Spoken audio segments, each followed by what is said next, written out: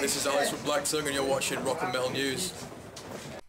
Hey guys, this is Ron from YouTube's Rock and Metal News with a Rock and Metal News update. Rob Zombie performed a one-off show at the Roxy on April the 9th in Hollywood, California, and played some songs off his new upcoming album, The Electric Warlock, Acid Witch, Satanic, Orgy, Celebration, Dispenser, for the first time live. Check out fan film video of the song Get Your Boots On, That's the End of Rock and Roll, and a cover of the Misfits, Vampira, with guest Glen Danzig. Stay tuned for his new album. It's going to be out on April the 29th. You can check out the live video in the links in the description. This is Ron from YouTube's Rock and Metal News. Thanks for tuning in.